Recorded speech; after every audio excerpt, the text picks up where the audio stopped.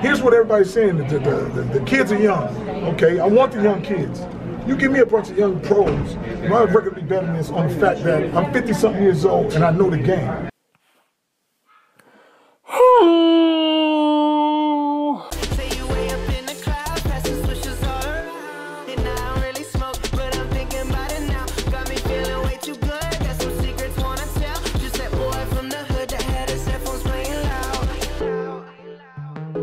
What's up, guys? Welcome to another video, man. We haven't posted one in a while, but today I was watching an interview with Lavar Ball and Tai Lopez. And if you don't know who Tai Lopez is basically one of the best philosophers of our generation.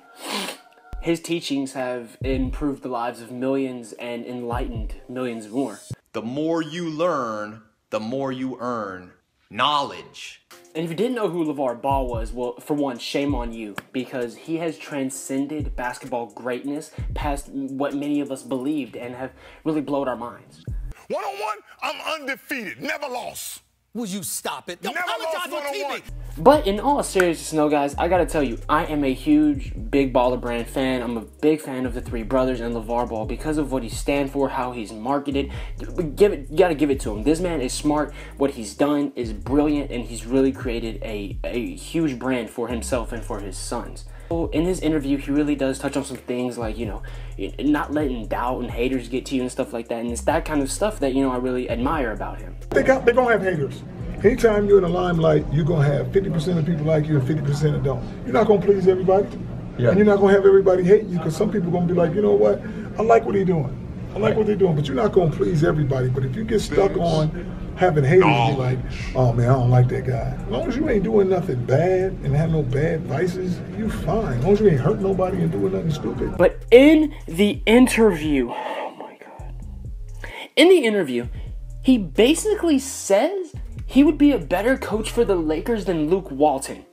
You give me a bunch of young pros, my record will be better than this on the fact that I'm 50-something years old and I know the game. But if you got some guy 30, you maybe not experienced enough. Maybe stop talking about the players are so young, and maybe it's the coaching experience is young. Yeah, nobody don't want to say that, but I'll say it because I'm 50 years old and I know the game. You give me those guys and I guarantee you they'll be in a much better position than this is. Now, y'all just heard that soundbite. Let me know if I'm tripping, if I'm misinterpreting that, because what he basically said was Luke Walton ain't doing a good job and he would be able to coach those guys better.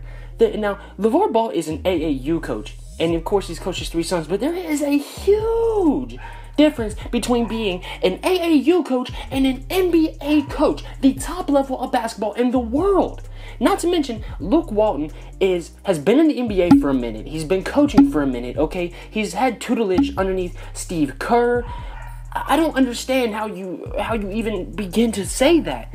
Maybe I'm misinterpreting though. And again, you gotta realize this is coming from a fan of Lavar Ball. This is coming from a fan of Lavar Ball. So I don't know if I'm just tripping, but if he really just said that, like he really just said that. So he then goes on to talk to the almighty Tai Lopez about how they should keep Lonzo in, and I'm a huge fan of Lonzo. A lot of people hate on him, a lot of people down him. I'm a huge fan of him, but when a rookie's not performing, you take him out. I mean, he's not good enough yet to just lead the team like that. Like, I get it, okay, I get it. He needs to learn from mistakes. He needs to be put in pressure situations. He did that against the 76ers the other night. He drives in, no hesitation, draws defenders, kicks out to Brandon Ingram, and Brandon Ingram wins the game. That's beautiful. But whenever he goes 0 for 8 from the field, of course he's only going to play like 26 minutes. He's cold. When you're cold, you get taken out. And that's the way the NBA works. I understand Lonzo's a different type of player, and I'm a huge fan of him and the way he plays the game. But sometimes you're not performing, some nights you're not performing, you just get taken out. Plain and simple. He's a rookie and he doesn't get any special treatment. And here's the thing. This is what Lavar said he wouldn't be doing in the offseason. And yet here he is talking trash about the coach, telling him how to coach his son, and I get it. He's the father. He thinks he knows best. But this is huge and you should stay out of it. But he shouldn't. And he shouldn't because it's free marketing. I think one media entity estimated it that he earned millions in free advertising just based off his antics. And that's honestly why he shouldn't. By saying what he does in this interview, he's utilizing the tactics that he's always used. He's using his profound, often controversial statements to earn attention. earn attention, you earn revenue possibly towards the brand. I mean, what's the saying? There's no such thing as bad publicity. So he's doing that, and honestly, I'm talking about it right now. ESPN's going to probably talk about it. Other media entities are going to talk about it. They're going to debate it. But at the end of the day, they're still talking about him. LaVar Ball is still in our minds.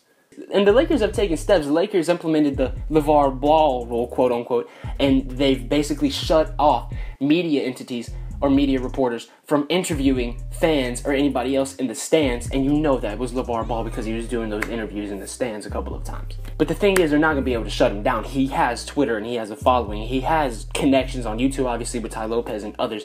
And of course, you know, he's probably going to be on First Take again in a month or so to debate Stephen A., which is, can't wait for. That's the highlight of my week. Also, let me know, do you like LaVar Ball? Do you think he's accurate? What do you think? Do you think he'd be a better coach than Luke Walton? Also, did I get the point right, or did I maybe misinterpret it? Let me know down in the comments below. Don't forget to like the video if you enjoyed it, subscribe, hit that button down below, turn on the notification bell because apparently all the other YouTubers are telling you to do it, and apparently I guess I should as well. So, I mean, that little bell, you know, ding, ding, ding. And as always, guys, more than anything, stay strong and love yourselves. I'm going to see y'all next video. Peace out.